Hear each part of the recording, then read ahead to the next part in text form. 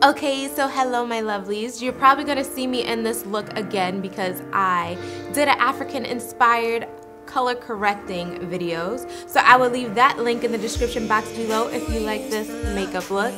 But today I'm coming at you guys with a feather brow tutorial. You guys know I change my brow routine every other day, so it's always something new. But this one I like because it's more natural than some of my other brow looks. Because you know, sometimes I be having jet black brows and like, I don't care.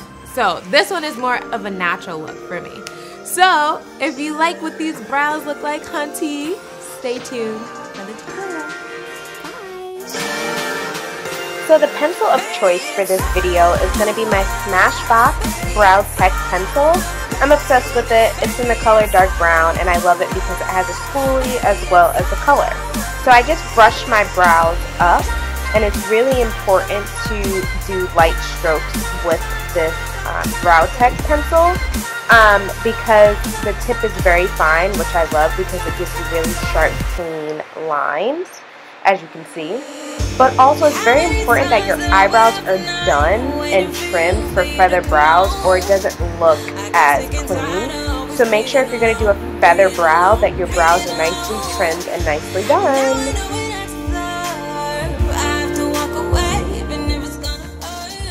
So now all I'm doing is just blending the color that I put with the Brow Tech, and I'm using the spoolie to pretty much blend the colors out.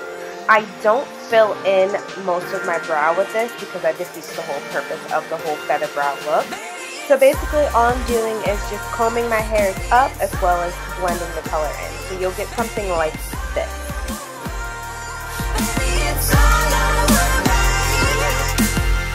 Now right there I have sort of a gap, so I'm just using the pencil just to create a little line just to even out the look of the brow. As you can see, now it's like a straight line versus that little dip that I had. And now is the fun part, and the most important part is the cleanup process. So I'm using my Black Opal Concealer in the color Honey. I'm obsessed with this stuff. I always use it for any brow tutorials that I have.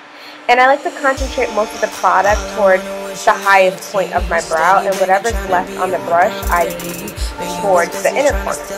Now I slowed this part down because this is really important for me. It's the tail part.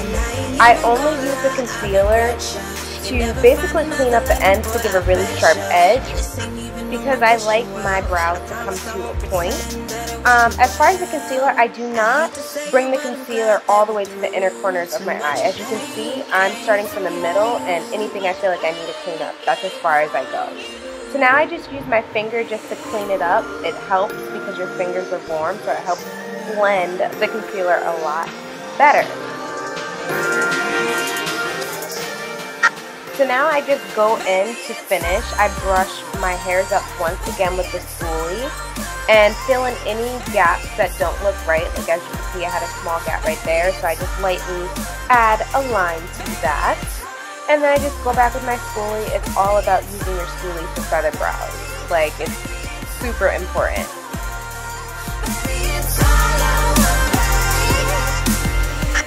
Now I use my Ardell wax just for the ends of my brow, just because sometimes I have some random stray hairs. But that's the only place that I'll use my wax.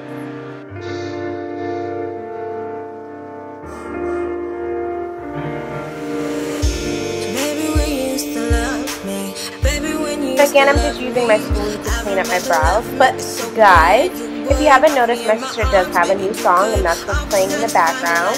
So if you guys love this song, check out her Instagram at _NotTheMusic_, and I will leave her YouTube page that she just created in the description box below.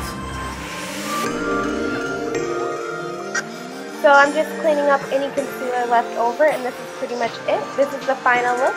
The perfect feather brow. It's super easy and anyone can do it. So if you love this video, don't forget to give it a thumbs up, share it with all your friends, and like usual, I'll see you guys later. Have an awesome, marvelous day or night, whatever time it is, and I'll see you guys later. Bye!